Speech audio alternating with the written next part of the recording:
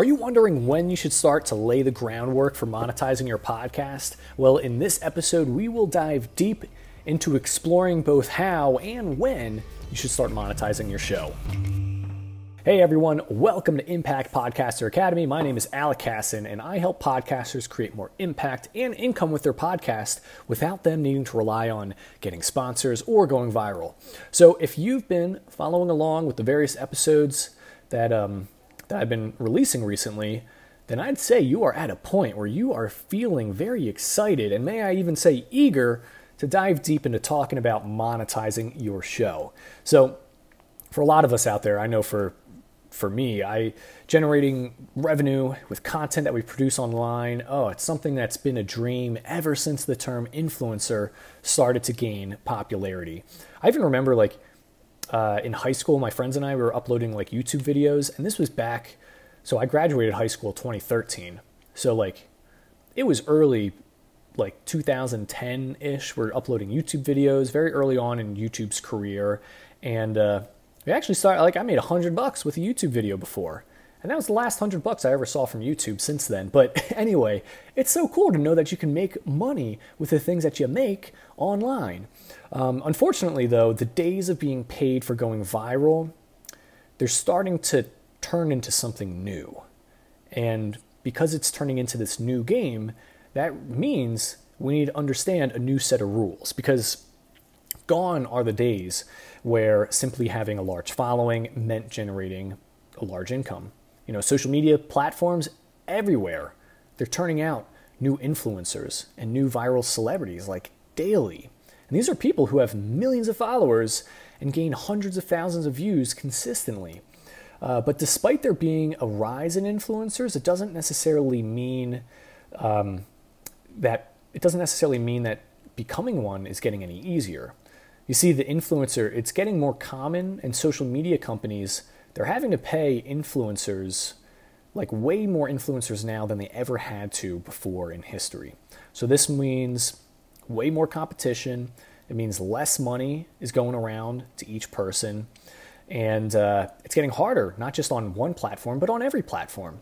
So not only that, but there's also this rise of something, I've been calling it like super influencer. I don't know if I think just the term celebrity is more accurate, but basically a super influencer, these are individuals who have passed a level of online virality within one platform, and they've also been able to gain popularity on other platforms and mediums as well. So an example of this would be someone who started out their career creating content online, and then their brand began to grow to this point where now they got recognition on multiple social media platforms, plus are on things like TV shows, commercials, even movies, So since these super influencers can attract millions of eyeballs and I guess double the amount of ears. No, it'd be this, because 2 eyes, 2 ears. But yeah, millions of eyeballs, millions of ears to their content.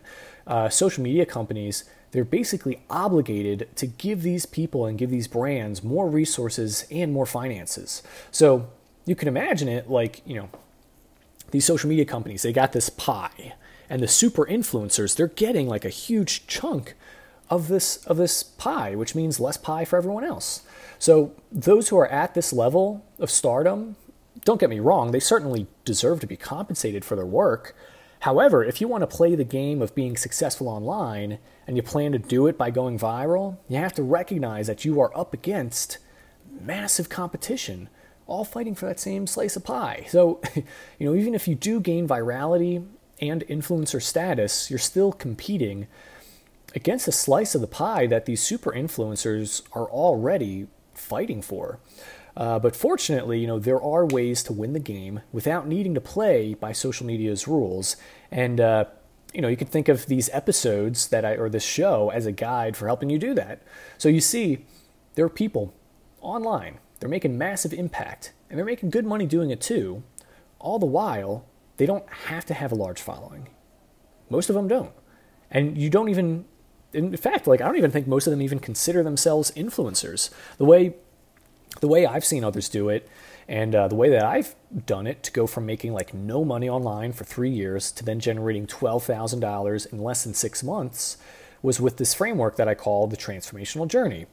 Something I'll break down more in like future episodes. I've talked about it in the past as well, but before getting into diving deep into the actual tactics of like monetizing your podcast, I just want to take a moment to explore whether you're ready to monetize it. And if you're wondering like, all right, well, when should I get started to monetize? Fortunately, the answer is right now.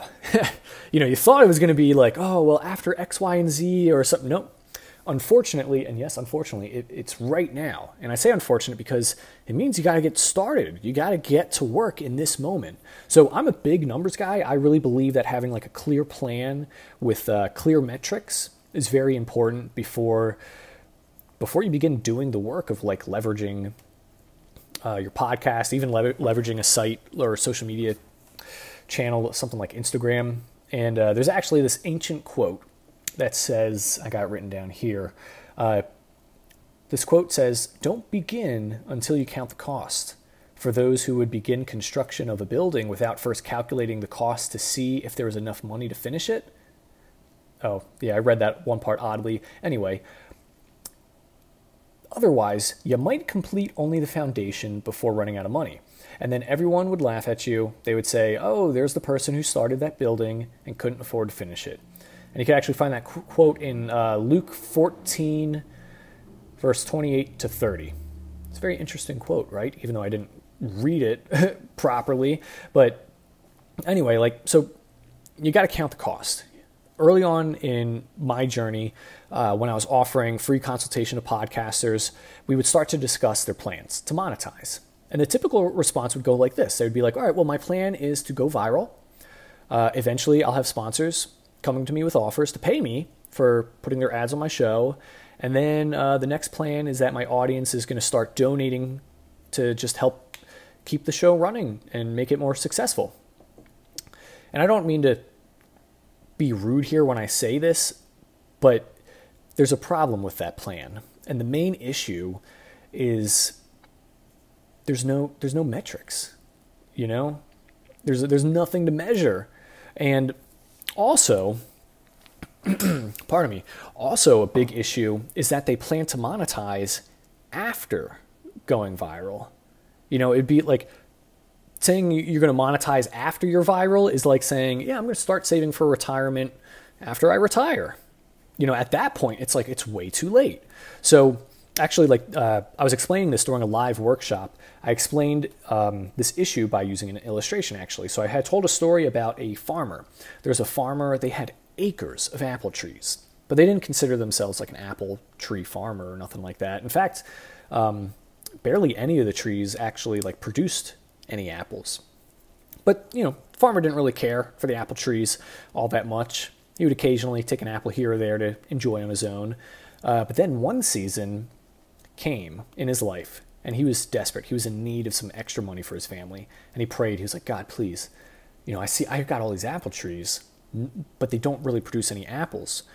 Can you please have these trees produce more apples so that I can sell them and make some extra money for my family? And then what happened was almost like a miracle. The next day, every single tree, all of them had apples on them. But what looked like a blessing, eventually, it soon turned into a curse for this farmer. Since he had never needed to harvest so many apples, he was not prepared. He was literally not equipped to gather them all. And many of the apples just went bad. Even more of them didn't even get picked in the first place. And as you can see, even though we may want to monetize, if we're not setting up a proper plan that allows us to be ready to harvest before seeing the fruits of our labor, then we're going to miss out. So you need to understand what your long-term goal is. And this simply starts by basically just defining what you're trying to reach. Are you trying to gain more followers? You're trying to earn a certain amount of income? What is motivating you to move forward? And if it's to simply have more money or have more flexibility with your schedule, then I'd argue that there are many other ways of achieving this that are quicker, simpler than trying to grow a podcast. I'm just being honest. But many of the podcasters that I've had the pleasure of working with tell me that the reason why they're doing what they're doing, the reason why they started a podcast, it's more than just getting followers or more than just making money. It's more than just having a more flexible life. They're actually looking to make an impact in the world and influence people's lives for the better. And, that may or may not be you, but you do need to be clear with why you're doing this in the first place. And if it is to make money and stuff, totally fine. But just be honest, why are you on this journey? What is your ultimate target? Do you want to hit 10,000 followers? Do you want to hit 100,000, a million? Do you want to earn a specific amount of money monthly? Is it a specific number of leads or possibly sales? You want to get a certain amount of sales for a product? Whatever it is, you got to get specific with what the goal is, and you got to determine, when you're going to hit that target. And I'm not just saying like conceptually, like literally do that. What do you want to hit and when do you want to hit it? So the next thing you need to know is then like why you chose that particular goal. So if it's a certain number of followers, why? If it's a certain amount of money earned each month, why? If it's a specific number of leads, why? Asking why you want to hit the goal and why you're on this journey, they're two different questions, and it's important to know why you want to hit the goal that you set for yourself. And the reason why is that not every niche requires the same targets. So to get an idea of what targets you should aim for requires doing a little bit of research to see what other targets other people in your market are currently hitting. And by other people, I'm not referring to like that super influencer or the people with like hundreds of millions of followers. Rather, trying to find like the average person in your industry.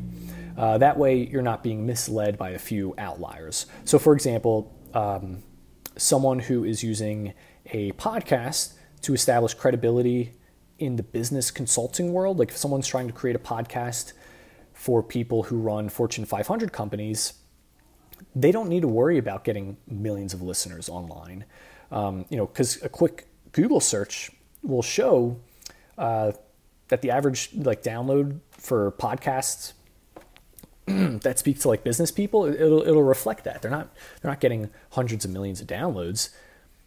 Someone who wants to work with Fortune 500 companies, they just need to worry about who is listening. You see, the who is more important than the how many.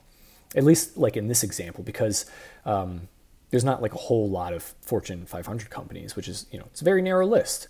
So sure, it might not be a lot of listeners, but as long as each listener is the right one, then this person is positioning their show in a way that can really impact the lives of others. But on the flip side, if someone's running a podcast and it's about pop culture topics like Marvel or DC or anime, they may need to hit their target might be a larger following. And the reason why is because these topics, they already have large audiences to pull from, which means you have a greater likelihood of having a larger following. But again, I'd like to mention that like hitting a certain number of followers may not be your target.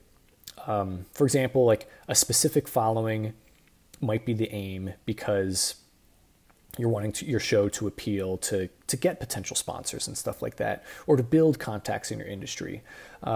Anyway, I don't want to get too in depth there because, so like to kind of summarize what I just said, you need to know why you're putting yourself on this journey, and then you need to know what you're trying to hit for your target and when you're trying to hit it by. Lastly, you got to know why you're trying to hit that particular target. So like once you have those areas clearly defined, then you can better approach your journey and can see like what level of effort and what amount of resources you may need to invest in order to reach those goals. And then you can also see whether or not it's worth it. Sometimes it's like, oh man, I got to put in, like if you don't know how much work you got to put in and then you see how much work you got to put in, honestly, for some people, it might just be like, dang, I didn't realize it was going to be that much effort. Yeah, I don't think I'm going to do that. And that's fine. That's why it's important to ask these questions now rather than later.